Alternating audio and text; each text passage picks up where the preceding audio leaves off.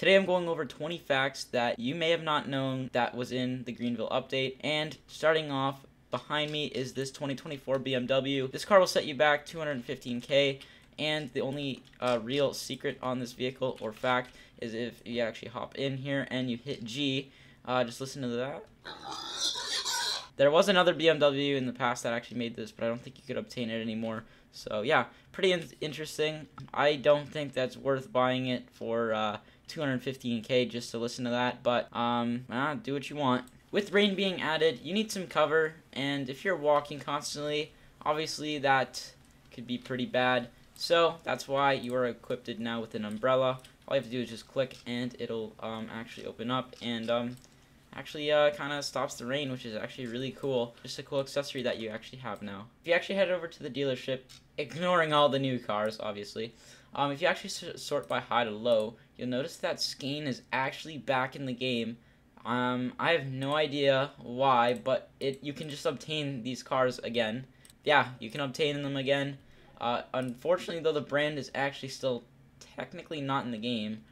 There's no Skane that you can sort by. Alright, so with this fact, I'm not sure if this actually works with most bins in the game, but I know some do. They actually are redone here, and if you actually head on over, you can throw away items if you want. So if I wanted to throw away this umbrella, I can't because you kind of have to have it or whatever, and not have it in your inventory, which I think is actually a really good idea and a good detail. This one I found pretty neat, but if you actually head over to the WSP station, and you actually head over to the cells that prisoners stay at, you'll notice that it is way more detailed. You actually have beds in there, and actual like proper doors. I did not find this though, but Arze's did, so thank you for finding this. It just looks so cool and detailed. It's legit what you would actually see. So yeah, pretty insane and very cool detail. So Greenville decided to add another beater limited. This is the second one that we've received. It's more of like a kind of like a car takeover type style. If you actually head on in, you'll notice that when you start it up, the red lights pop up in the front, which is, it just looks so mean. Know about that? Yeah, you can see the red lights in the front. Plate is actually folded up, which is actually so cool. So this car is just packed with interesting details. On top of that, the stop sign and the slow sign actually got replaced with more realistic signs, and it actually flashes stop, and then when you're on the slow, it actually it blinks lights, which is so cool. Like honestly, I'm glad it's two different signs now, not just a flipping sign. While on WSP, you actually have a new holding animation and a shooting animation. If you right click, it's actually a lot smoother and better, and I find it's actually really cool. Like it's way more precise, and you can actually zoom in too, and you can go first person. It looks the best first person when you have your gun out like that. It looks so cool. Now with rain and everything that's been added, I'm not sure though, but to me it seems like certain lights got added to certain places, and they're just a whole lot brighter when it rains. So that's just what I'm noticing. I don't know if it's actually true though, but that's what I just noticed. So yeah, very, very cool there. Now, with the rain also, there's a chance and a possibility that you'll hydroplane if you have traction control off and you swerve a little bit, and you will just lose control of the vehicle because the roads will become slippery, and you'll have no control like that. Look, I have no control, and it just kind of crashed. This Cenex by the junkyard finally has an interior, so now it makes role-playing a lot more better. You can actually look at this. This is actually kind of cool. You got a little stand here, and it's just a basic, regular looking store. Pretty bland looking, but it's still a thing, so that's really cool. Also got slushy makers too. Actually, those don't even work, which is fine. I don't really care. But yeah, very, very cool, and let's move on to the next one. While driving, you have a very rare chance of hearing your car make a like metal hitting sound. It's very rare to get. I don't actually know how rare it is, but you have a chance of hearing that when you actually collide into objects and stuff, so kind of thing.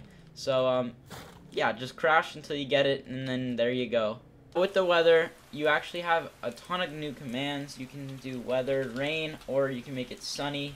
You can make it cloudy. You can make it slightly cloudy, and there's about 7 commands that you can do, you can customize it to your liking on how you want your gameplay to be. Also, if you actually head over to the settings, there's a new tab that's environment.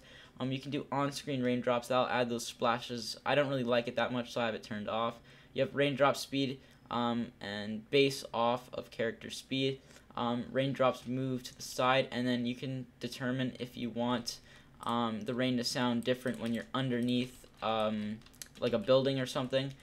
It'll act different, so very cool there. Something really cool about this specific Tacoma here, it actually has badges that says Corvette powered. That's the Corvette logo within game, and the badging is actually quite literally everywhere on this truck, even on the tailgate. It's a very detailed truck too, with the skid plate and all of the components for your front and rear axle, as well as the drive shaft, exhaust, all that stuff. Even has a tow hitch at the back. Very detailed truck. Let's just get a sound on it. Oh, what a perfect startup. Yet again, Arze's found this very cool thing, but if you actually head over to the graveyard, you will notice at one of the gravestones...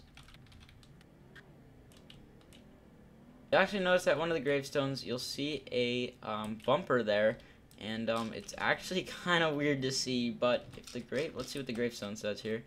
It says Engine 1 in Uzi's Musica.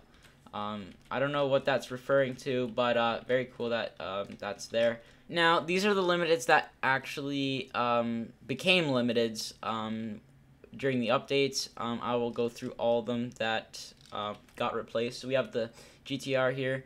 This thing was replaced, so this one became a limited. Then we also have up here, there is this car right here, the Dodge Charger. This one, for some reason, they didn't just get refreshed, but it's limited now, so that's pretty cool. You also have these ones. These ones became limited, these two right here. And this one became limited, as well as the Kia Soul and the Tacoma. And I think that's all that... Oh, yeah, and then these two also went limited, too. The Nissan Rogue and then the Chevy 454 SS also went limited. And that's all I have. Let me know in the comments below what you actually have that went limited this update. And, yeah, let's move on. Something very cool. Vending machines actually work now, so you hit E to use, and I guess it gives you a random drink or... whatever it wants to give you. So there it is. There's mine. Got Henergy, obviously. If we actually head on over to the OCSO station, you will be surprised that it actually got refreshed completely, and the building just looks a million times better than what it used to look like. Okay, yeah, look at all the monitors here. And you also, actually, while we're here, another fact, these actually have new stories now, so... that's pretty cool. I'll just add that in there. This is why you want to be here. Look at how much space there is in here. You got like a bunch of lifts here. You got these ones. One of them's up for some reason. You got like the bull bar or the push bars here. Lots of ramps here. So the lifted ram actually got its horn changed yet again. Let's have a listen here. Now it's a regular horn, nothing fantastic anymore, which kind of sucks, but apparently it was getting annoying and stuff, so, you know, whatever though. But, yeah, the Ram truck now has a boring horn. And let's go on to the last one. So now I'm the criminal team. Let me just grab a vehicle really quickly here. And over it in my update video, how to use it and how it works. So actually, if you go into this door right here, you'll notice that there's a vault. You have to access it by holding E or clicking or holding. Then you have to follow the pattern that it shows you, and you can access the inside, which it'll give you cash, as well as you'll need to, you'll have a 5-minute cooldown or whatever that you are wanted for, and you just have to escape the cops. And it doesn't pay that much. It's about like $700 depending on how much you rob, so it's not that worth it, but it's just fun to do. And that will wrap it up for today's video. Hopefully you guys enjoyed the 20 facts. Actually, I think I added a little more than 20 facts. But, yeah, hopefully that helped you a lot. And, yeah, if you want to see more videos like this, make sure you subscribe. And I'll catch you guys all in the next one.